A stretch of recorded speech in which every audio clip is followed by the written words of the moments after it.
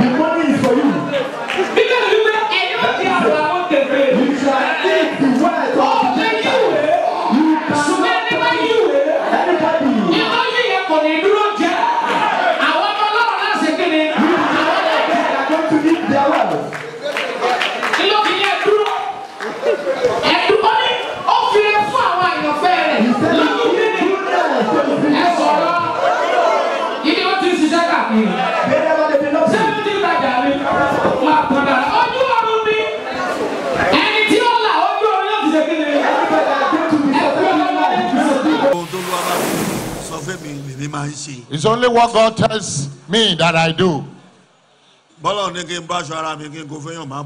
If God says I should off my clothes, I will do it and give it out. Whatever God tells me, I don't check it. Hallelujah. Hallelujah. So Lenny, today I give you the key.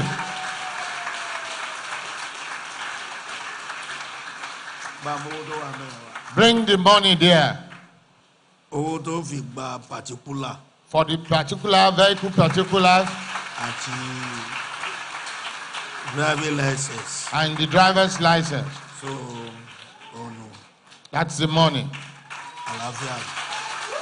Peace unto you. Baba mo dúpẹ́ o. Daddy, I thank you. Because you made me to be joyful. Everywhere you get to. And all your siblings. Children, I mean. God will give them assistance. Thank you so much, sir. Thank you. God will. Thank you. But I want us to chant this prayer very well. Call the name of Jesus. Like thunder. Call the Lord, God of mercy. Mercy, fall upon me.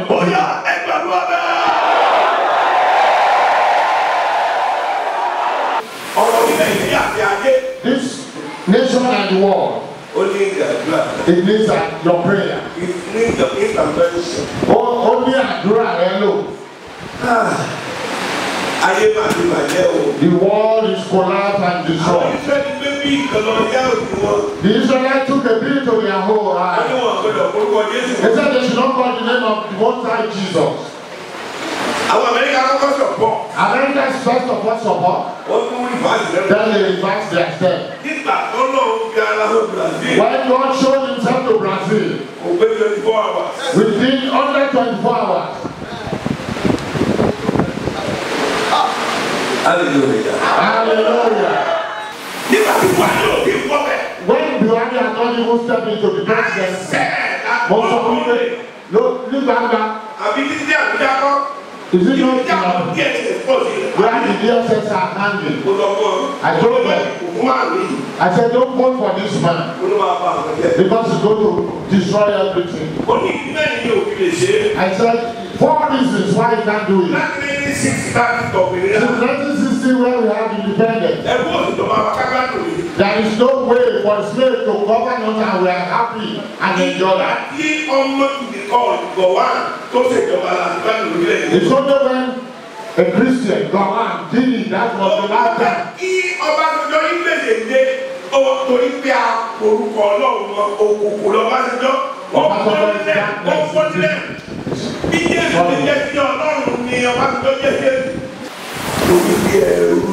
Because he's a slave. Babangida is a slave. It was during Zakaria that everything crumbled. Obasanjo's era. He didn't allow our own to enter. It's the same Obasanjo. It's the one who refused Abiola. If not because this one is a slave, we will have said the whole people should gather prayer for him. The 3 reasons why I cannot.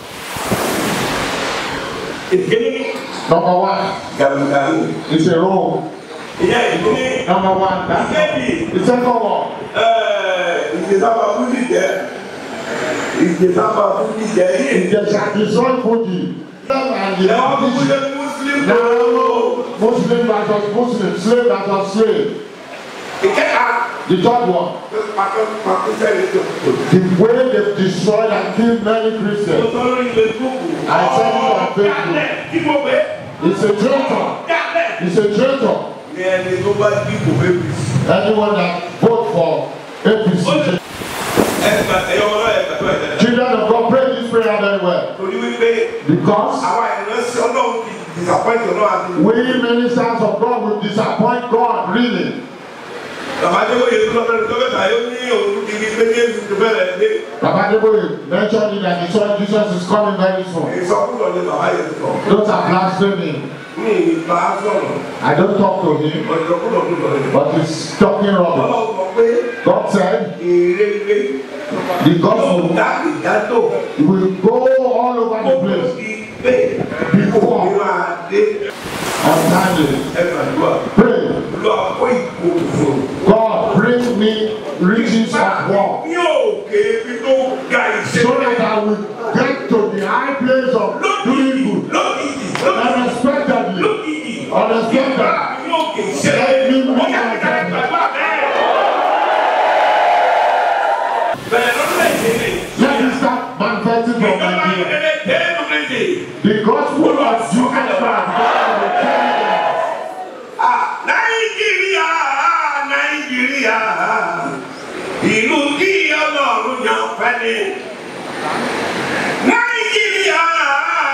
Nigeria is a chosen country that God has chosen.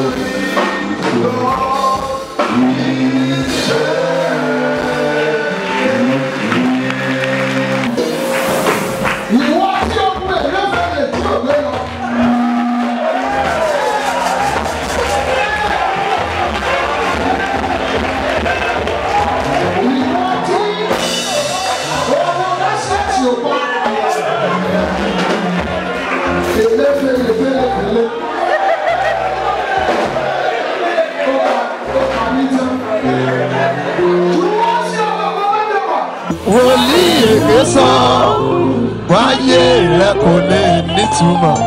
Sọ fún kó kíyèsí kíyèsí Ọlọ́run kò sọ bẹ́ẹ̀.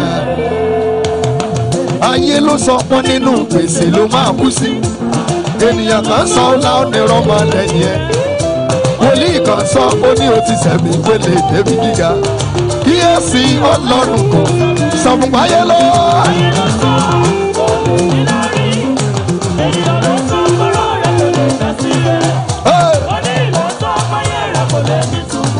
Kíyèsí Ọlọ́run kò sọ bẹ́ẹ̀.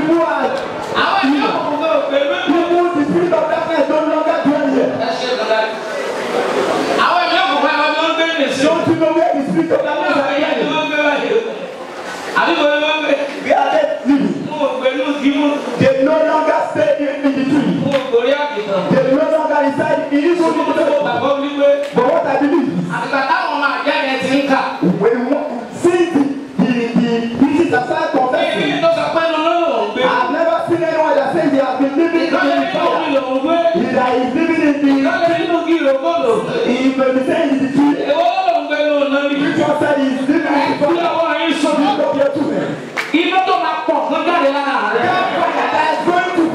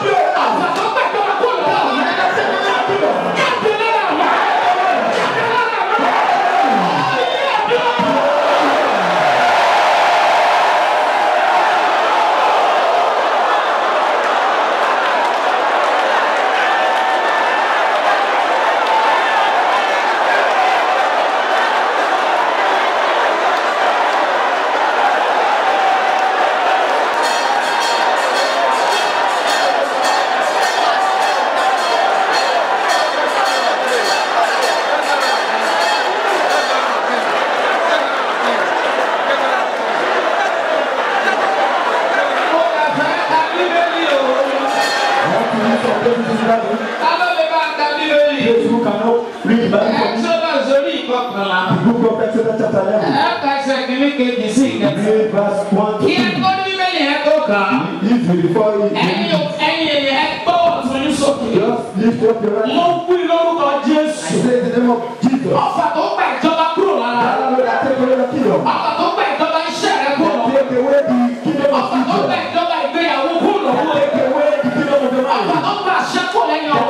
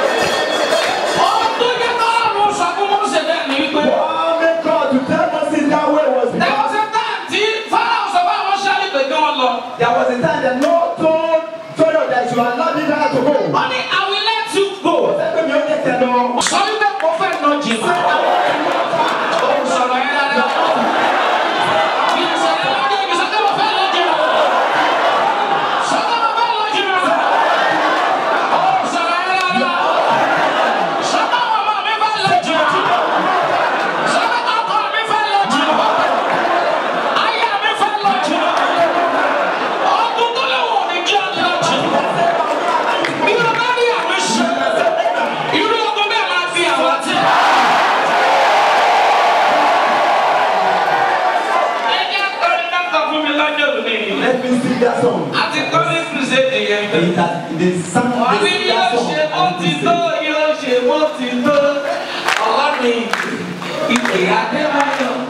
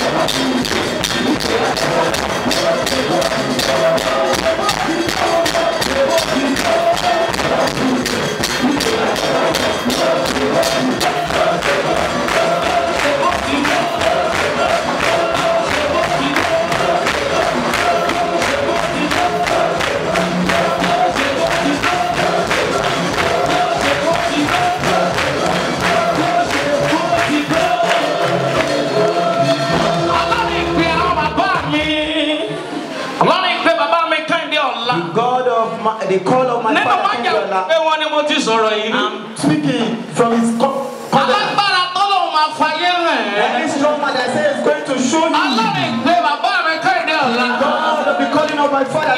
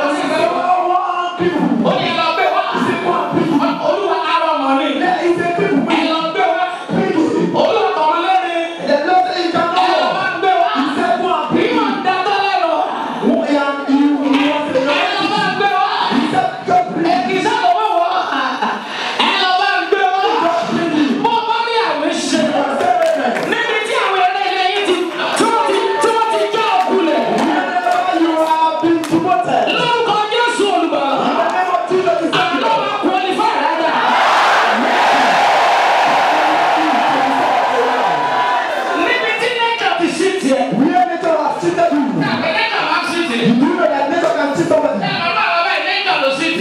Some of us are short like this situation. Maybe when some of you were created, we have so much solid blood.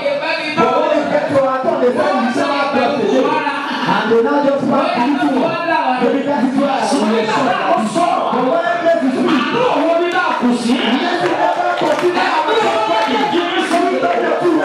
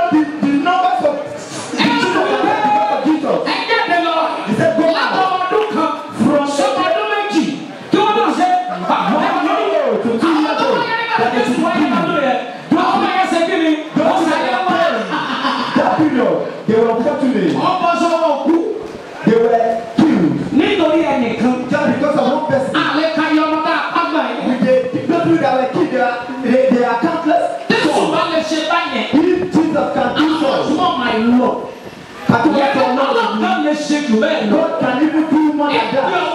Lift up your hands. Because you want to be elevated. Because you want to show them something.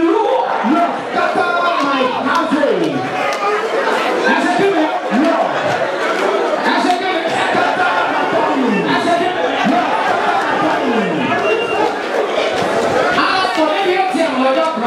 We do at the point of it. I was at the bar. You know, even when if I'm on the line, they don't even see me. And they start fighting. They start beating one another. And they were doing so. I just thinking, look to the front. Even the person beside me, you know that I looked up as he walked, and I just gave him my car. I gave him my item that should come on to me. And when he collected the money, even the money he collected, he now shared it and gave it to me. He knew already that I also collected money, but he still divided his own. And he divided his own and gave it to me. I was thinking that this guy is a fool. He is a fool. But because of this prayer, message that will be connected to you that controls their house in abundance. If you are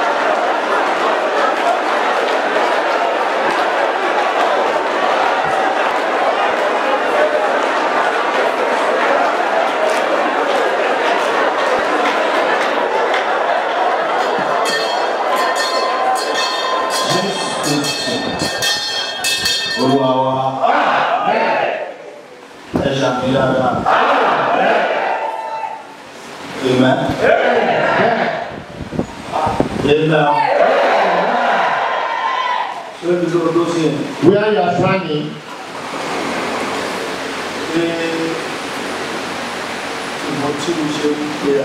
as Timothy is calling the prayer point, there is fire coming out. Fire. And it's fire coming out of him. Don't come here to play. The reason why I was standing with him,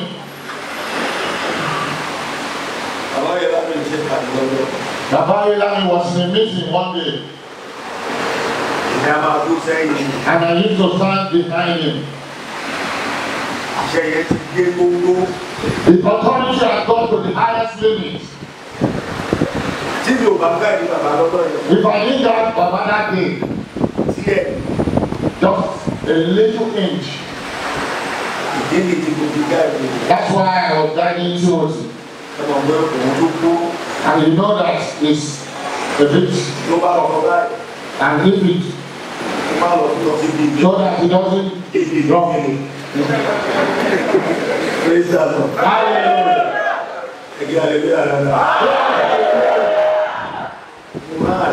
I send out authority. The prayer you render.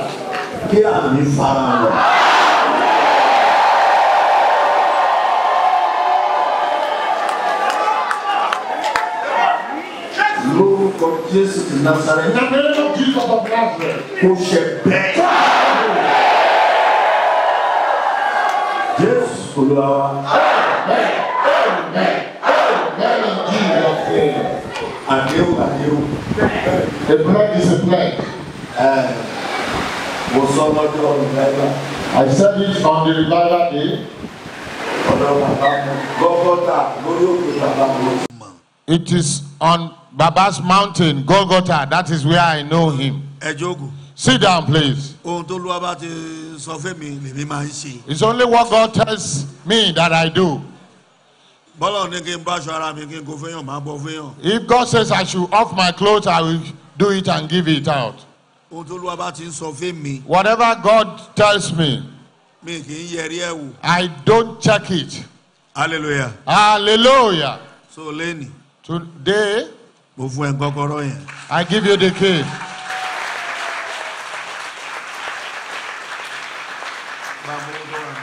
Bring the money there.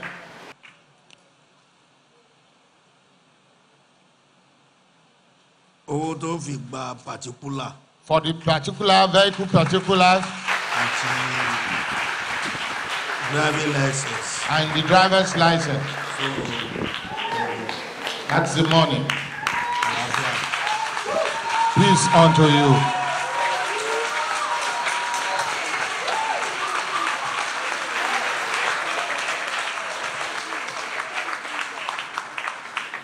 Eba yin Olúwa lógo.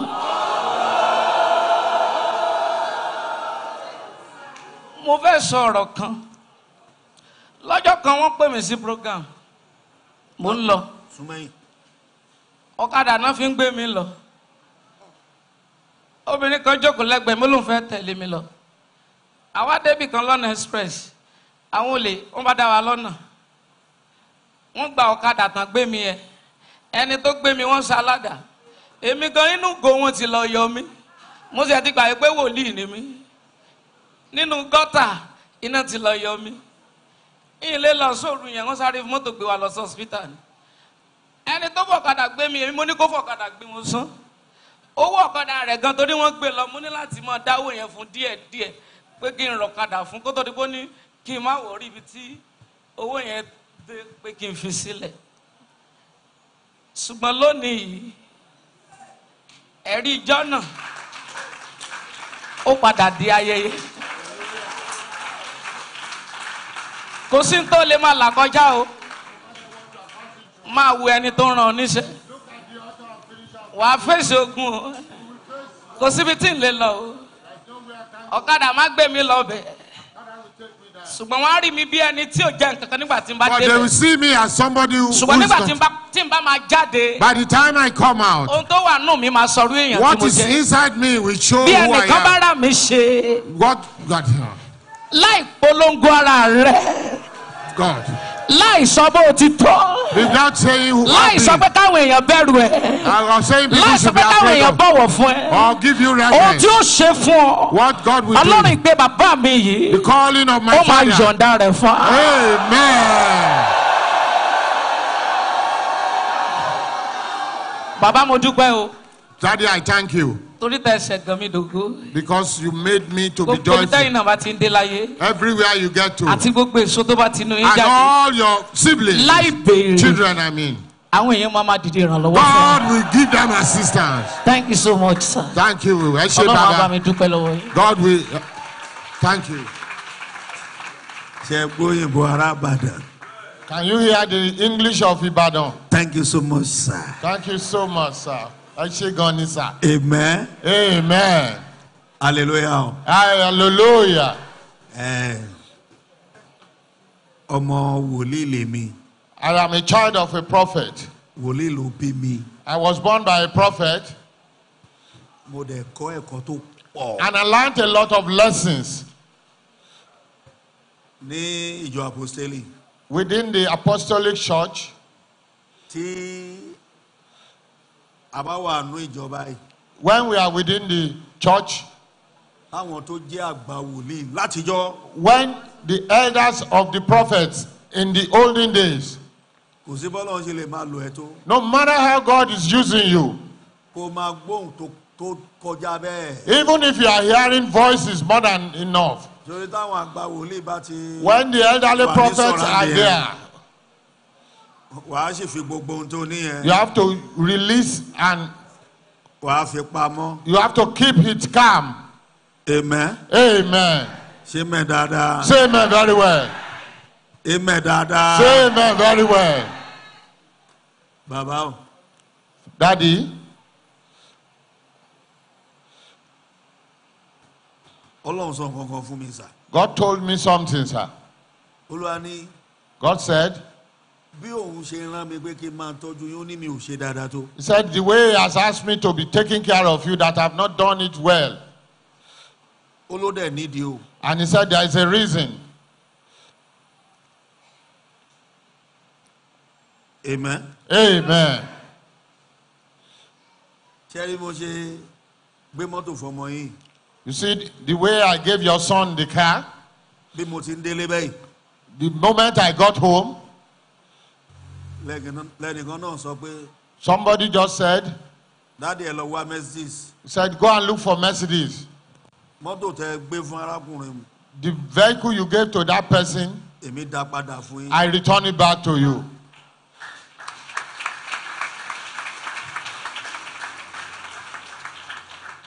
Èmi dẹ̀ ti promise yín pé And I've promised you that tẹ bá ti kọ́ mansion yín tán. when you finish your mansion, Èmi ni máa ra iṣẹ́ abẹ. I will be the one to buy the settee. Èmi náà ni máa ra jíìpù. And I buy the jeep. Amen. Amen. Bàbá dáadáa ni. Very good, Daddy. Kò sí nínú òfin tí wọ́n rí lórí There is no way I don't see you in the spirit realm. You are a very good father. ní Today is not the time for war. A child cannot be talking in the presence of his father. The day we are going to do the housewarming, word will come out. The saints are listening and abusing them. It's time to curse them. It is time for cursing. This is your money. Prophet Timothy, the person who took your money. Praise the Lord. Hallelujah. Our Father is the one. Give the mic to. It's not meant to be amongst us here. Because his assignment to Nigeria is not yet completed. Baba has been living in the wilderness. During the sun, the dew and rain, he didn't leave the position. I didn't know what Baba saw. And he came to me. I will not disappoint you, sir. I will not betray you, sir. And God will not make me to stain your name. And you will not regret concerning me.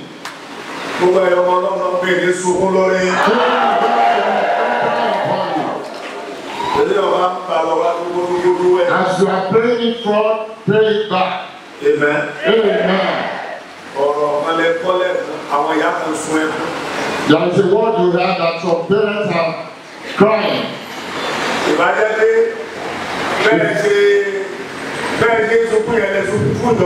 And even that you are crying like that for the kingdom of God. How beautiful it would have been. The word you had. The mothers of children, they started crying. And God told me that, did you not see now? And even his heaven is taking us to, and they are crying for eternity. How glorious it would have been in his presence. But we are still in the world.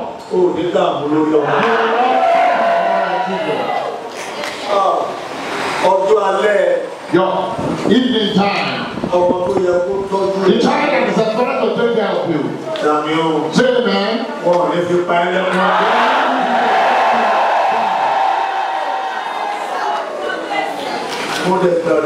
And I pray. I pray. I pray. I pray. Whoever stands at any junction for you, if you put evil on your children, or your wife, or your helper, or the one that is divine to help you, instant let the Holy Spirit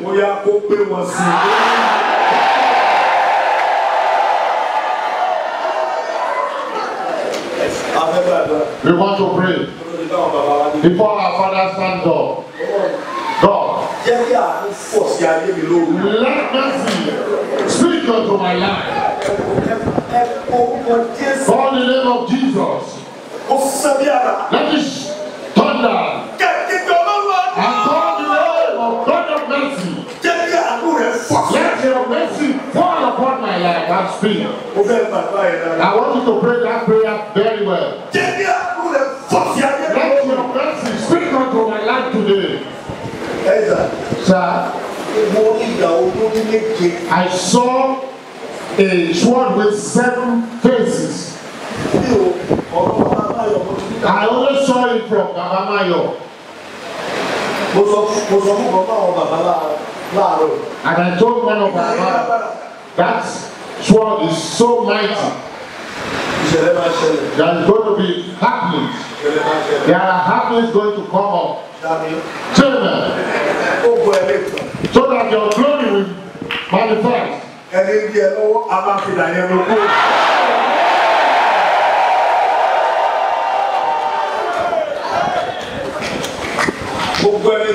Anyone respecting your death.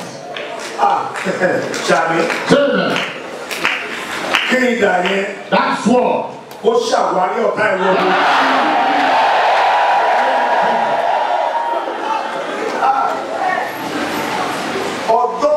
He did. Authority and cause. That comes down from above Ilani.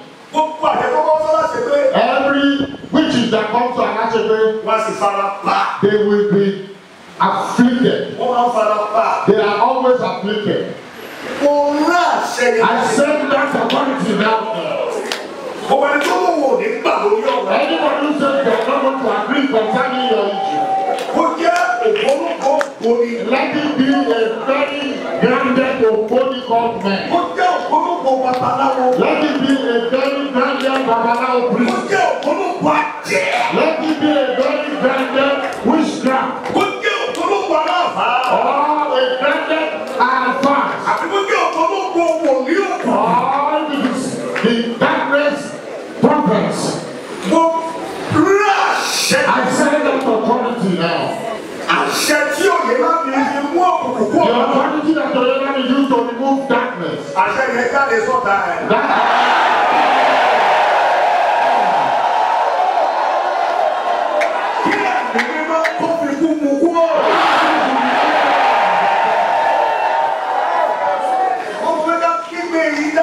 I want us to shout this prayer very well. Call the name of Jesus. Like thunder. God of mercy. Mercy fall upon me.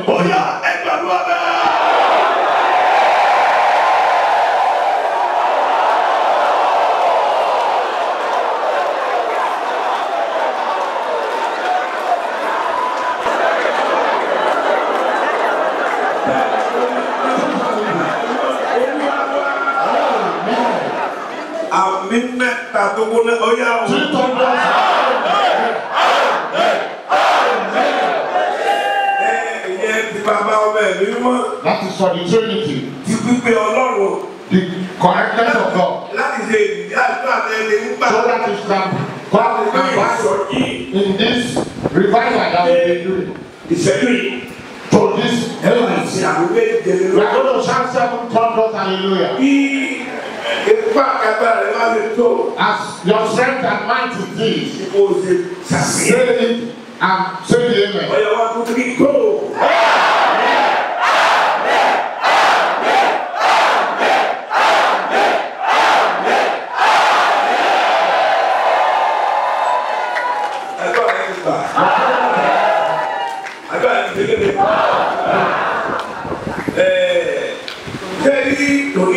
You see tonight, so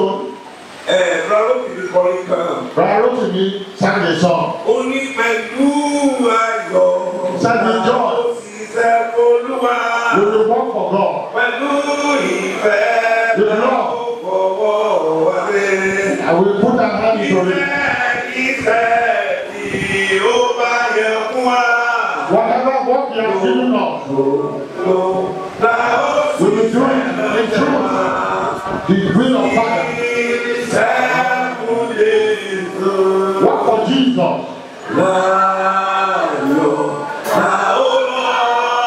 Enjoy it shall go. Enjoy it shall we go.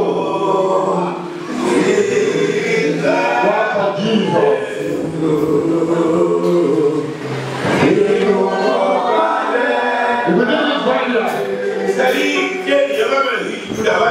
You see, when someone is lowering his sword, it's the person that the road will declare for. For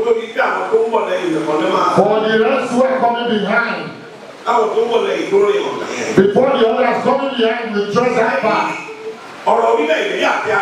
This nation and the world, it needs your prayer. It needs your intervention. Only àdúrà rẹ lò.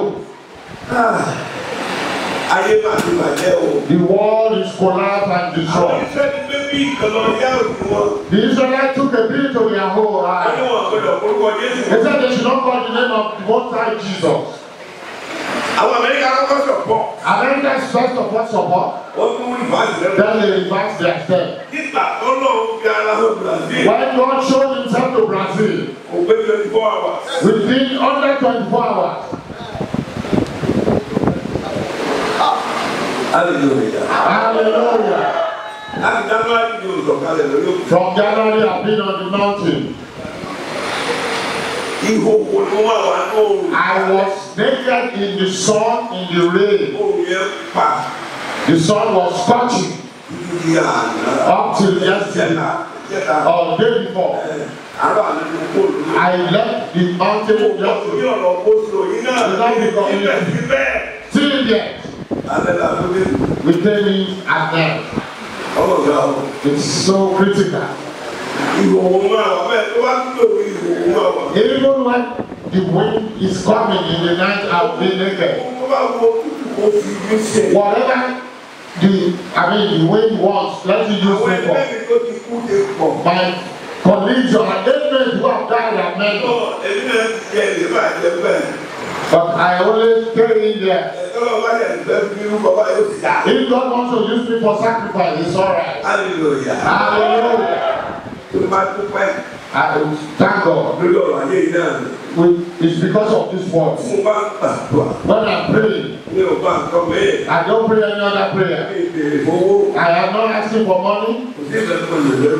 What do I need it for? More than that, it's about gospel. It's about gospel. Because we want to work for God. We want to use the sword. Anybody who swears the sword, the prayers will be rendering.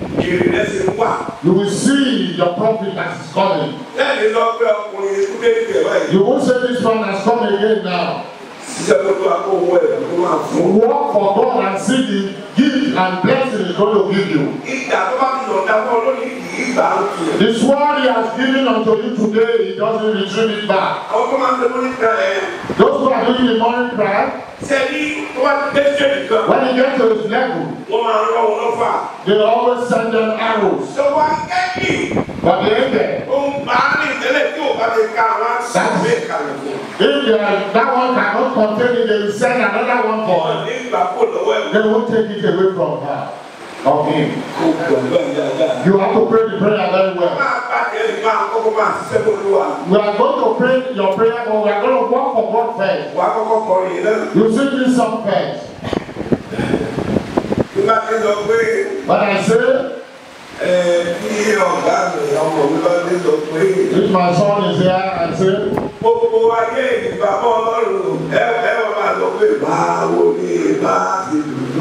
you will say how beautiful it will have been.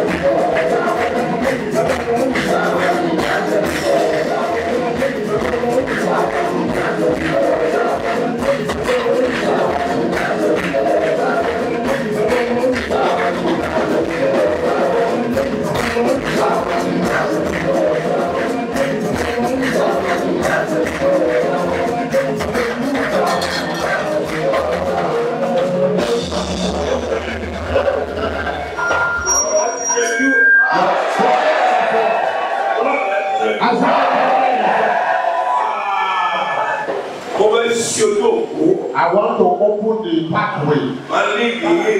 I will lead you. I The issue has no problem. My son. There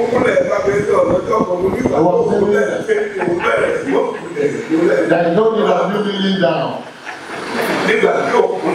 When you did kneel down, I'm still bending. I'm still bending to communicate with you. There is no need for you to kneel down again. Hallelujah. Hallelujah. Where there is no revolution, no solution. Nígbà tí o bá ti sí ìpèníjà bí ìpèníjà kò ní sí èsì sí o bá fẹ́. When the servants, we are the war, the ministers, the servants of God, they are the ones suspending the punishment of them. Let God arise. Let God come and intervene. That it will be fine and alright. The way I see it, how long have I said it's going to be alright? About 30 years ago, that I've seen it, that is going to be better. God will wipe all this nonsense away. Amen.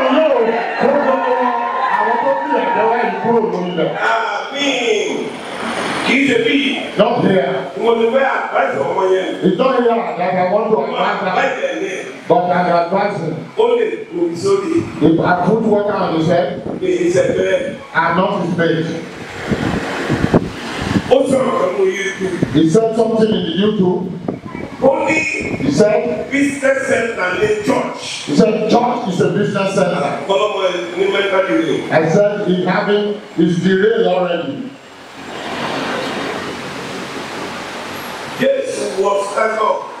Jesus went into the synagogue and he took the cake. He fled those who are buying and selling. He sent them out of the synagogue. In the back.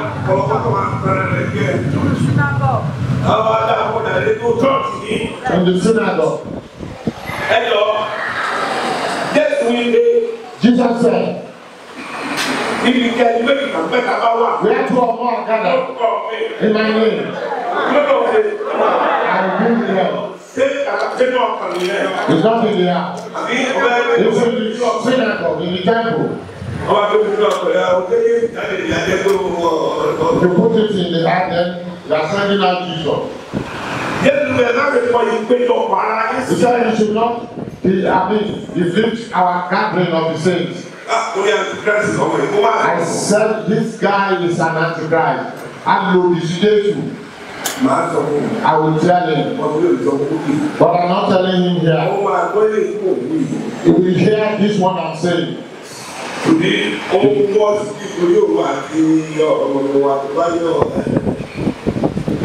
He's watching because himself and the prophet of this temple, they are content. Let's go where we are going. I've been saying, when Buhari has not even stepped into the president, most of people, look back. Is it not enough? Where the DSS are handling? I told them, I said, don't vote for this man because he's going to destroy everything. I said, 4 reasons why he can't do it. Since 1960, when we have independence, there is no way for a slave to govern us and we are happy and enjoy that. It's only when a Christian, God, did it, that was the last time.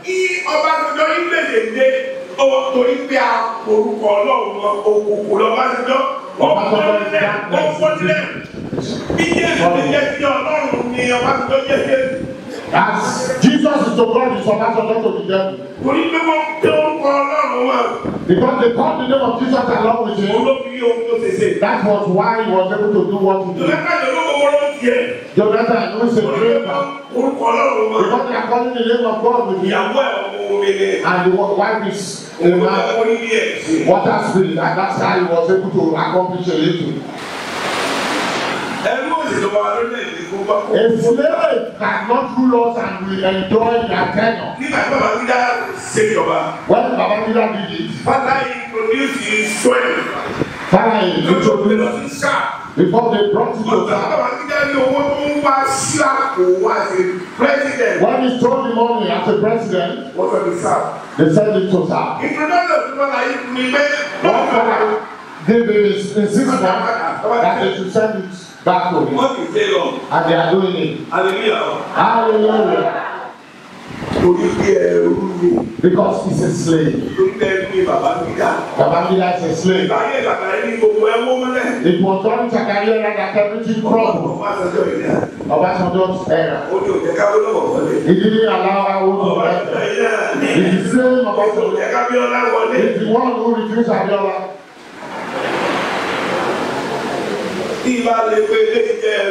If not because this one is a slave, we would have said the whole people should gather prayer for him. The 3 reasons why I cannot pray for him. I don't pray for politicians. I don't have anything to do with them. Is it about me eating? How does it cost?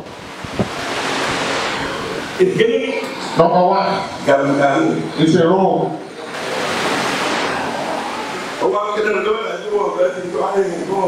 It's complaining that maybe they don't know Did you know how many governors he took from and gave it to another person? Do you know how many people lost their life? Is William dead? Is it not informed? Number 1, that's the second one. It's a destroyed Fuji. He said, I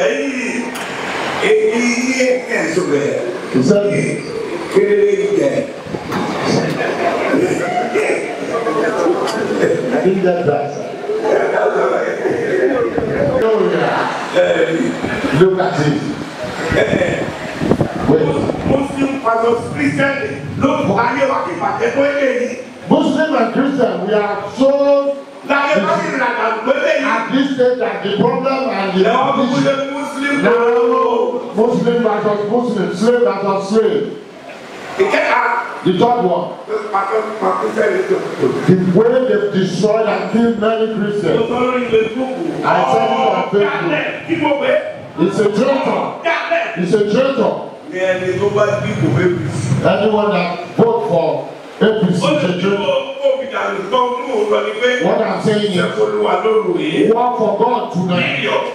That's the final one. Somebody like us cannot be afraid of death. I cannot be afraid of death at this day. That's the truth. My mates look like this. They suffer to spend their life. Before I became aware, I used joy, peace, and blessing to use in my life. I never knew shine. So what is it that I want to? Hallelujah. So hallelujah. Before I open the road, you have to pray. God tonight. The purpose of war that you are going to use. What will happen in Nigeria? What will happen in this world we are? Children of God, pray this prayer very well. Because we ministers of God will disappoint God really. Baba Debo mentioned that the Son Jesus is coming very soon. Those are blasphemy. I don't talk to him, but he's talking rubbish. God said the gospel will go all over the place before the end time will come. So, I don't know if you mean here. They are saying another thing entirely. This issue of money is coming. Does it mean the whole world will be destroyed? And we will not enter the kingdom of God. God, bring me the things of war, the riches of war. This time, let me find myself in the place of doing goodness. Do you hear what he's saying?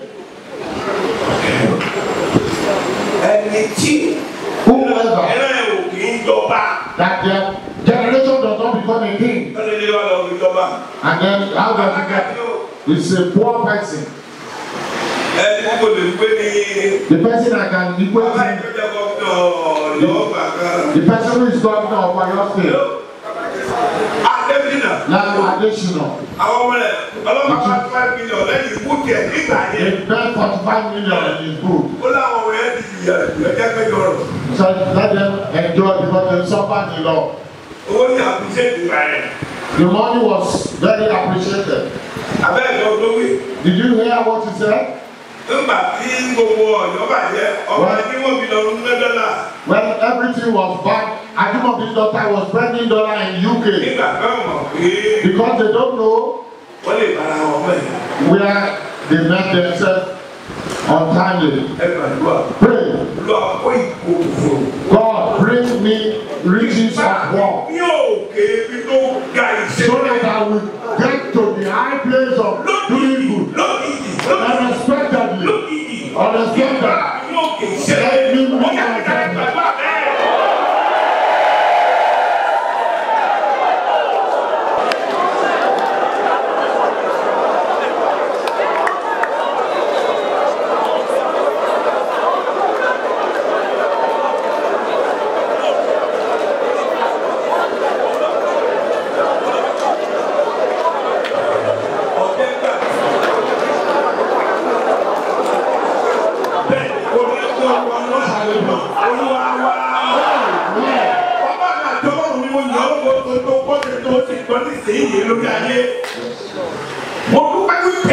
I can't give that.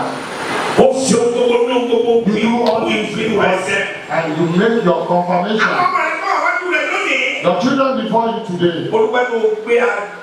Because you brought crown. The crown of victory of overcoming that is shining like sun. Because you gave it to them. And you gave it to them. The crown and the crown of peace. Because you verified them. Upon flesh. I thank you that you enter into every place. You look down from heaven. That which you want to manifest your opinion. And then you enter into fire.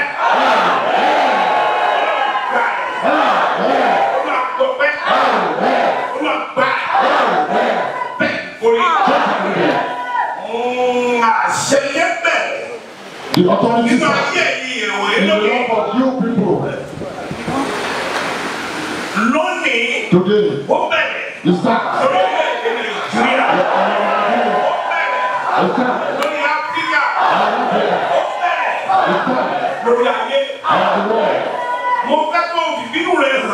I want you to show your anger.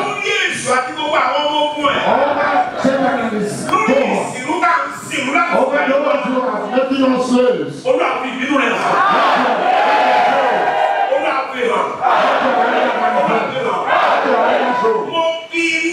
And use fire.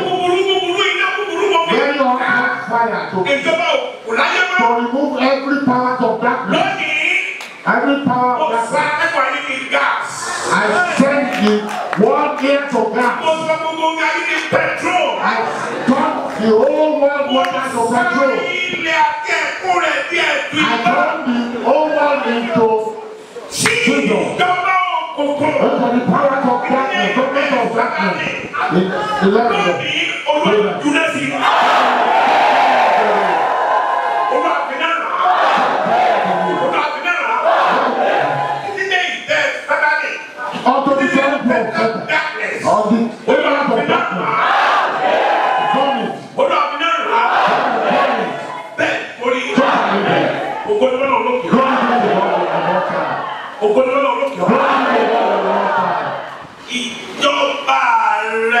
Your kingdom. Let it start manifesting from Nigeria. The gospel of Jesus Christ. Nigeria. Ìlú tí Ọlọ́run yàn fẹ́ ni. Nigeria. Ìlú tí Ọlọ́run yàn. That God has chosen.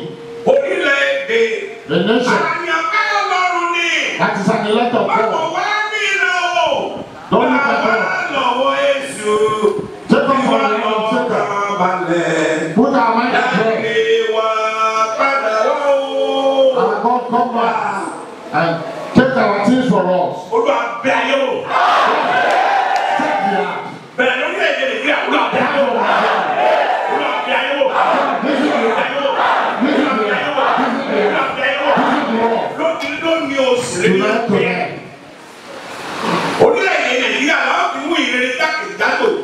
In Nigeria, we spread the gospel to the whole world. But all of us, and those of us who are ministers, we like zombies.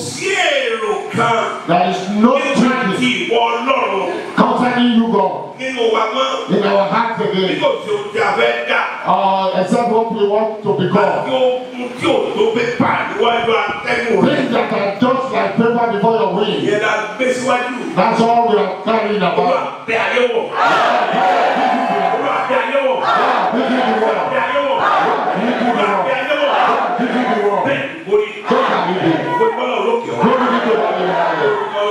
In the mighty name of Holy Spirit, our God. Amen. Sit down.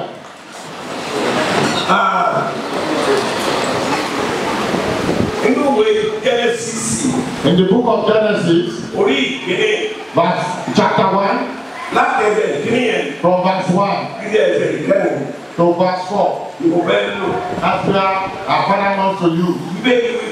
The Bible says, in the beginning, God created heaven and earth, and He has created heaven. The heaven up and down during the time of creation. They described it that in the beginning, God, the world was so formless and void, and darkness covered the sea. The Bible said, and the Spirit of God was waving and waving among one and the other, those who are real ministers of God, that has knowledge, not that it is only because of their self-centeredness, who understand that the salvation of somebody's soul, that is why God gave us a special word. And that is what is called Imole. Or covenant, sorry. Special word. The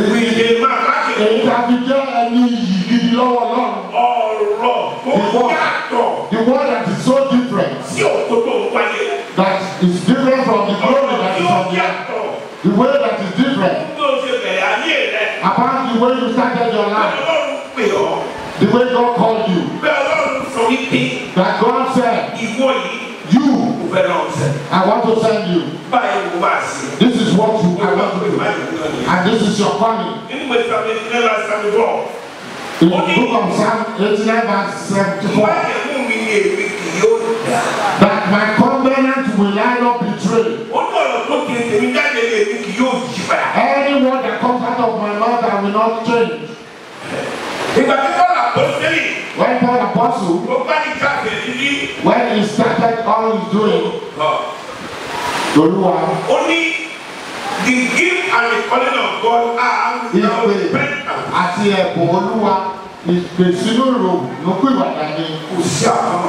there is no regret there. English translation, Èyí tí wọ́n yí lórí òyìnbó ní òjẹ́ kí ìtumọ̀ ìkóyé wa. The Yoruba translation. It didn't allow us to understand it very well. He said without any blemish. The calling and the, I mean. When we look at the way Yoruba speaks it, we will be saying, if God calls you and He has sent you, you cannot regret it. That's the way we think of it. But when we look at the English translation, it says, gift and the calling of God without repentance. Ìpè àti ẹ̀bùn Ọlọ́run it has no regret. It has no regret. It means that if God has had a covenant with you, He's not going to take it back. He will not regret or say that. He won't say you are not called again. You will be somebody. What Paul Apostle was saying, he said, I come with all my heart. I have a gain. If I didn't do it with all my heart, I've been given this job. Then you will come to give your report about the whole work. Stop sleeping, wake up. If it is only about you eating, it is about your being famous. The day you die, that is the end of it. Why don't you work for God and ask God the salvation of somebody's soul? We remove somebody from war or trouble. That's what God sent His minister to God. Ṣùgbọ́n ìránṣẹ́ láwọn tí àsìkò yìí. Very self-centered. Ó tinú wa nìkan la fẹ́ ṣe. All we want is our life to be good, our children to be good. And then that of the politician. The politician takes our children and then he will send other people to be running tongues and fighting. And they be cutting their head.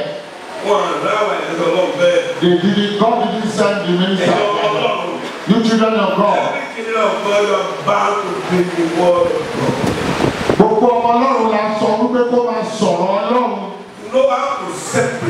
Láti lọ bá ṣe máa ya ọ̀rọ̀ Ọlọ́run. Láti gbé ọ̀rọ̀ Ọlọ́run bí ó ti yẹ àti bó ti tọ́.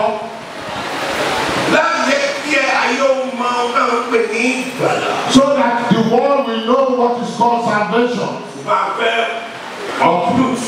We want to afẹ́ gbogbo. The kingdom of Satan. Afẹ́ gbogbo ìjọba èṣù.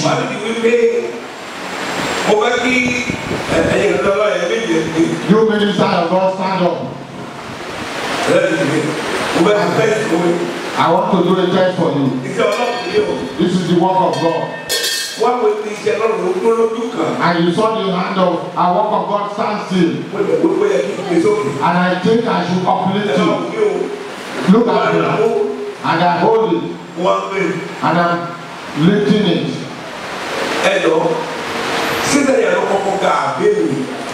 Is it the work that is better of myself?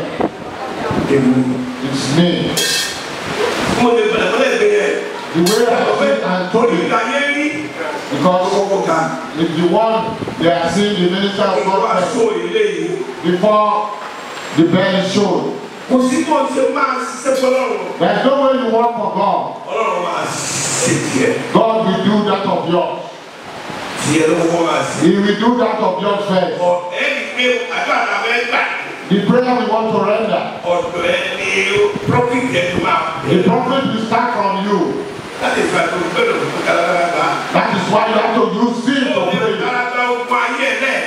The way you pray against the issues and problems of your life. Ní ìtara tó ju bẹ́ẹ̀ lọ. And you tell God that God should walk and move around the world. Things are very bad in the world. All those prophets of Satan that they say go and do fetish things. There is no black mercy.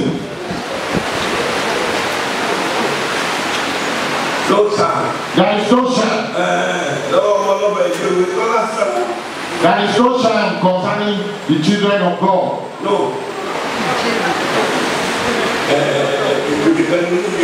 Oh, it's a sheep in the jail.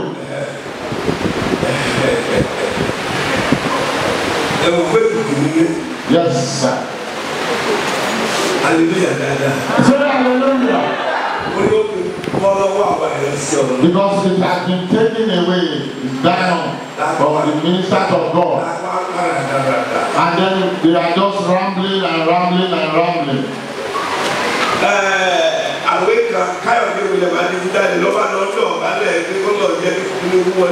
guy, and I know that God redeemed a young person. Is that the job they sent him? One of the artists, he was crying and looking for money. That's why he needed himself and saying he's praying for Tinubu. He's lying. Regret.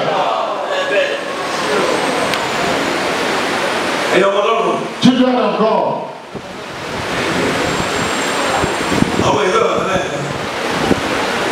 Prophet Timothy said something.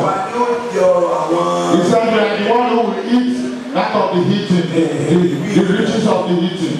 God is going to replace us. God, Ọlọ́run máa fi wá pààrọ̀ wọn.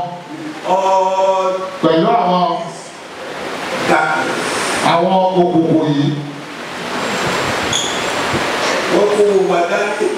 They took our money, they held our money, they held our money. Hallelujah. Say hallelujah very well. Hallelujah. Say hallelujah very well. Prayers if you never pray again. Gbàdúrà bẹ̀jọ́ gbàdúrà mọ́.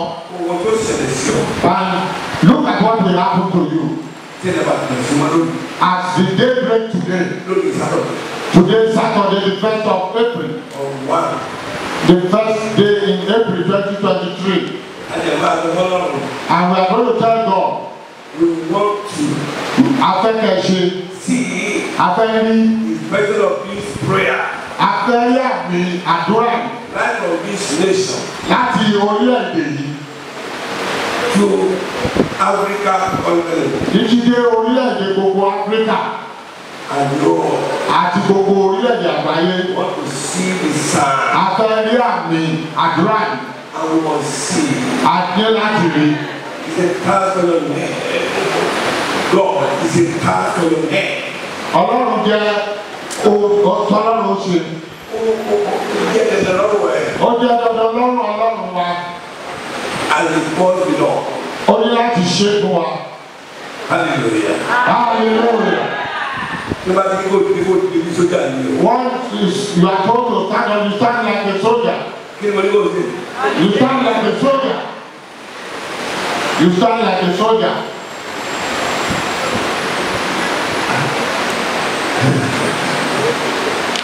Pay the price. So, ohun tí ó nà. Just pay the price. Sanwó ìdíyelé yẹn. Ìwọ sanwó ìdíyelé yẹn. Then you will not pay the price you supposed not to pay. Oh, wà ní sanwó tí ò yẹ kó san. Ọ̀pọ̀lọpọ̀ àdúrà báyìí la máa ń gbà ló máa rọ́pò àwẹ̀ sáyẹn ìfẹ́yà. These are so many of the prayers we pray and then it rumbles everything for them. Nígbà tí kò dé. When I say stand up, let us pray. God, visit the world. Starting from Nigeria. God, visit the world. Starting from this nation. And we want to see the signs and as the day breaking.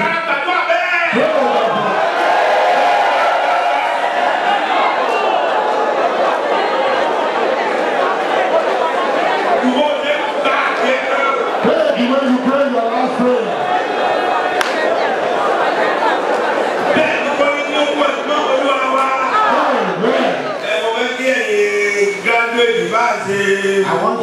Professor, masters.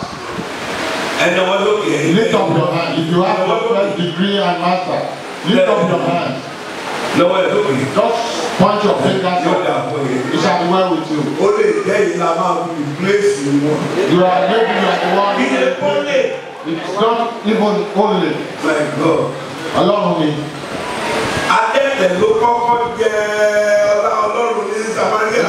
The leprosy died. That's the best. The lepers, they are the one who ate the goodness of Samaria. The Bible says when they have gotten all the wealth of the world, and then they told one another that we are not doing too well. If we stay here, this is the time for revival. This is the time to spread the gospel. And that is when they went to alert the Samaritans. And then they went preaching their own. Pray. God. Visit the world with the gospel of your from today. But to open the word of this world and say Jesus is Lord. We will forgive you. We will forgive you. God will forgive you. All those who are, many of them, they just lose because their blood is on their head.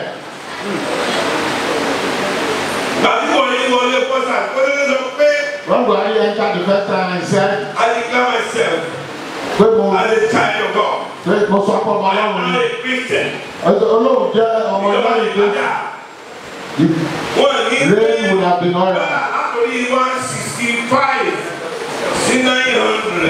The dollar would have been 165 to presently 900. 903. 740 now. The dollar is 740 now. From 165. When you travel to take care of his head, before he came back, they brought it back. The son. Yes. Yes, the Bible brought it back. Because he was called with the name of God. It's Christian minded. He brought it down.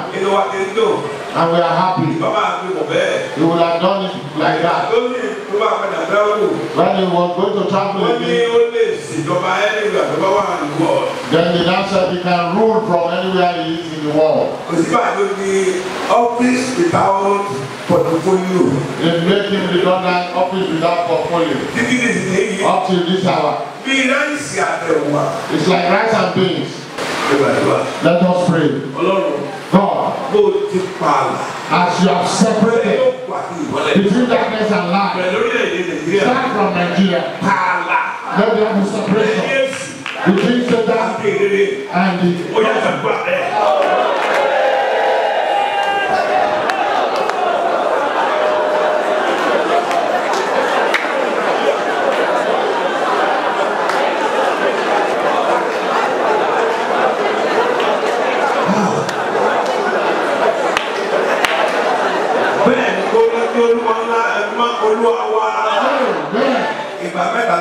We are going to say this prayer 3 times. So you have to recreate this world of fire. Like I said, this is the 3rd time that the world became so void and formless. The first time when God created the world. The 2nd time was when Jesus came.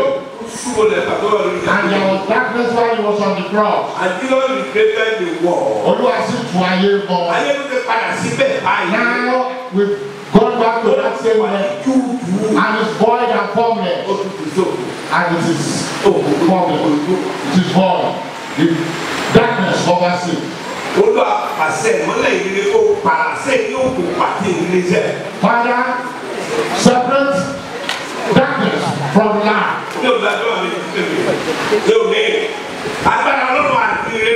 It is the power of God and the gospel. That is what we pray about. When we want to finish prayer, that is when we pray for ourselves. Pray it very well. God, make a separation. We are praying it 2 times. Pray this second. The way you separated light and darkness, stand up today. Go into the beginning of this world. Separate darkness and the light of the gospel. All over. Let us stand from this God.